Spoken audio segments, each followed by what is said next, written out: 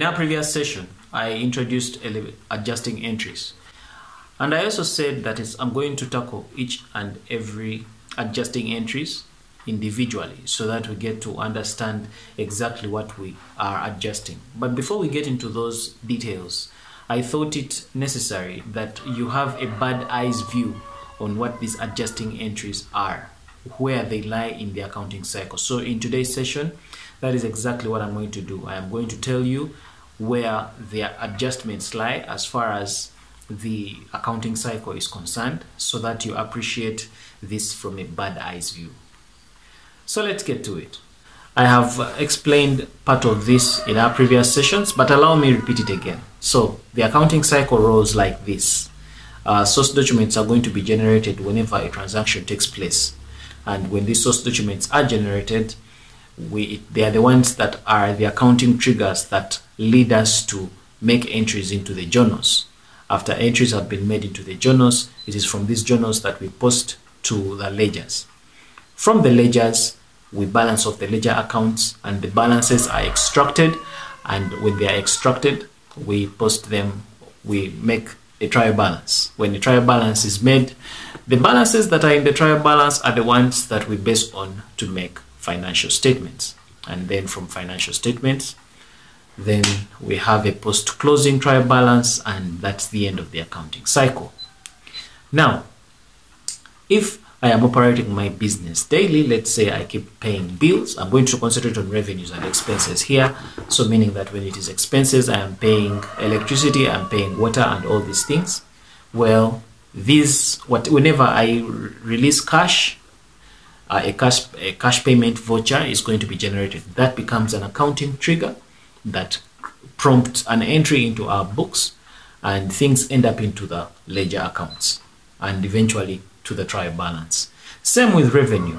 Whether I'm getting money for work that I have done, or I'm getting money for work that I have not yet done. The thing is, when there is cash, when cash is paid or when cash is released, that is going to create an accounting trigger that is going to prompt us to make a recording into our books. And so it means that by the time we are preparing the trial balance, when we look at, for example, the cash account and all the expense accounts, or look at all the revenue accounts, the figures that you're seeing there are figures that were put there when cash was paid. So whenever we paid cash or whenever we received cash, we recognized those entries and we put that is what you see reflected in the cash account, the cash balances, the bank balances, the revenue accounts, the expense accounts. At that point, when you're making the trial balance, they are reflecting the transactions that happened when cash was involved.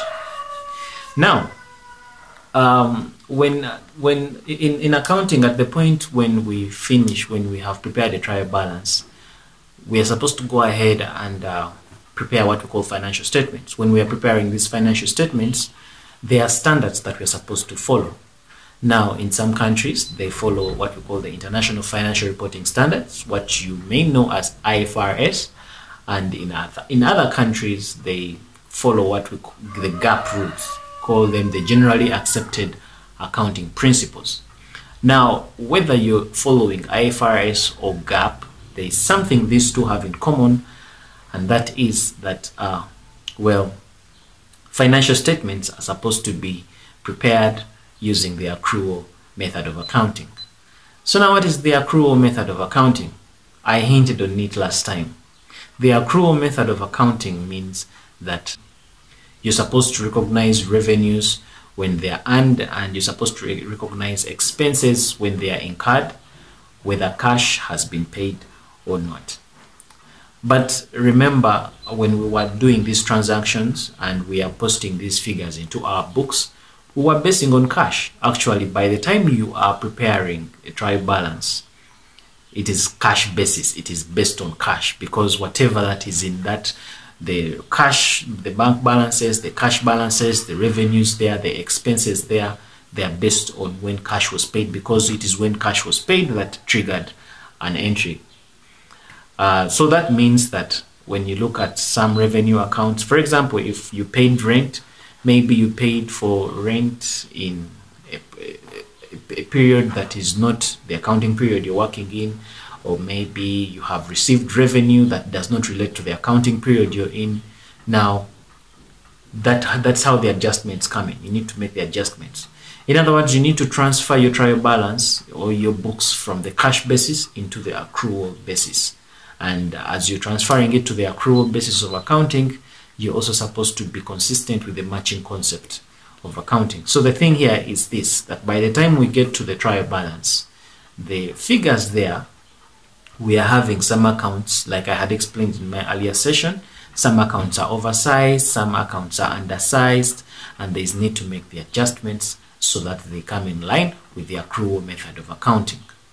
So looking at the bad eyes view here is this, that there are two bases of accounting. We have the cash basis and the accrual basis. The cash basis of accounting, transactions are recorded when cash is paid, period. And this is what we have been doing from the time we're doing the journal entries to posting items in the ledger and to the point of preparing the trial balance. That is what has been happening. We have been posting items there when cash has been involved. At the time we are making the adjustments, we are simply making sure that our books are in alignment with the accrual basis of accounting. So that means that when it comes to that trial balance, it is what we call an unadjusted trial balance. So we have an adjusted trial balance.